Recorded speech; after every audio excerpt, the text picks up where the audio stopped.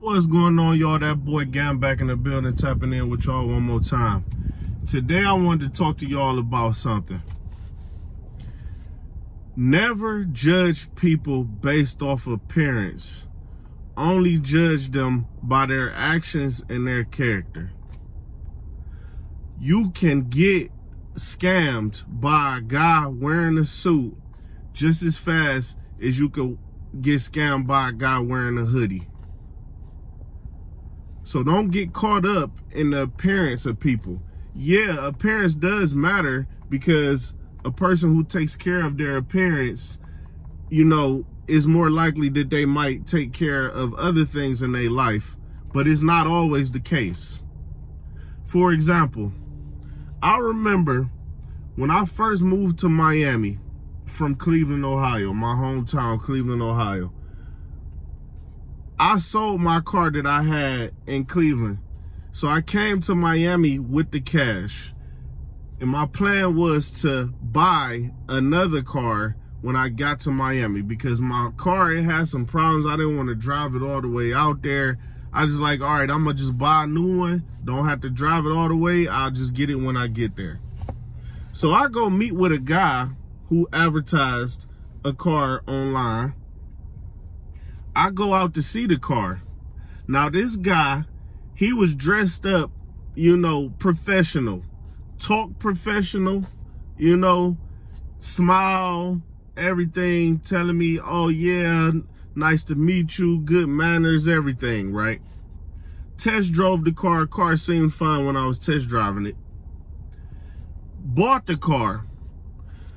Now I'm driving home with the car.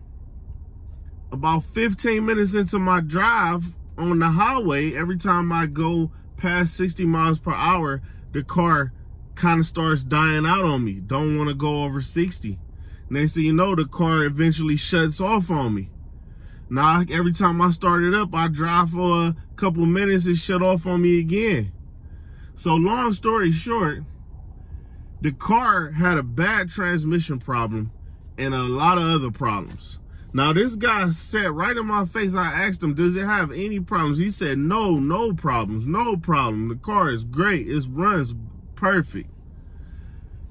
Get down the street and get stranded on the side of the road. End up having to scrap the car and not even getting half of my money back for it. You know what I'm saying? Dude met me at a storage unit or something, didn't know who he was. I made some mistakes too, but it was just all new to me. I never got scammed buying a car in Cleveland where I came from. I bought plenty of cars cash. This was the first time I actually felt like I got scammed because he told me to my face that there was nothing wrong with the car, you know? So on the other hand, in Miami again, somebody hit my car, basically, damaged my door, pretty much almost took the whole door off. I had to get the door repaired. So I go to a part of town that wasn't so nice, you know. I go meet with a body guy that I heard about through a friend. I go meet with him. Now, this dude, the area was completely sketchy, you know. The office he had, it didn't look the best. It was kind of like you walking in there, you thinking like, oh man, man, I'm about to trust him with my car, a new car that I was still paying a car note on. I had just got the car. And the guy tells me, oh no, I do this all the time. I had like an interesting color on that car where I was worried that he was gonna have a problem blending it and all of that. You know, he come out, you know, not dressed so nice, you know, dressed like a mechanic or whatever. Didn't speak very good English, spoke Spanish. But he told me, look, don't worry, I'm gonna take care of it.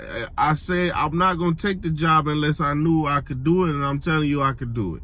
So I trusted him. Okay, let's go ahead and try it. Came back to get the car. Car was perfect. Beautiful.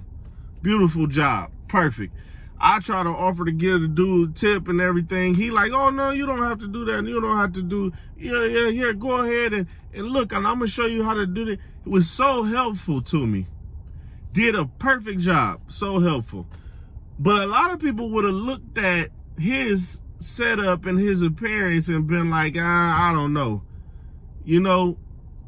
But the appearance did not matter in those circumstances. The guy was honest, did honest work, did great work. Now this guy that looked professional, he lied to my face just to get my money. And he was probably did it to who knows how many people, you know? So just because somebody looks like they're trustworthy or presentable or whatever, don't go off of that, man. If you can pay attention to a person's actions and see how they behave, see how they treat people, you know, track record of what they've done, you know, whatever you can use to find out the character of the person, that's what you go by. Because nowadays, people are so quick to judge you. You walk in looking a certain way, everybody have stereotypes that they already put on all kind of people, whether it's because of your race or because of your age or because of whatever it may be. You know, some of the nicest people that I've met have been people who maybe they didn't look like I look, or they didn't look like I was used to, or whatever. But does that really matter at the end of the day?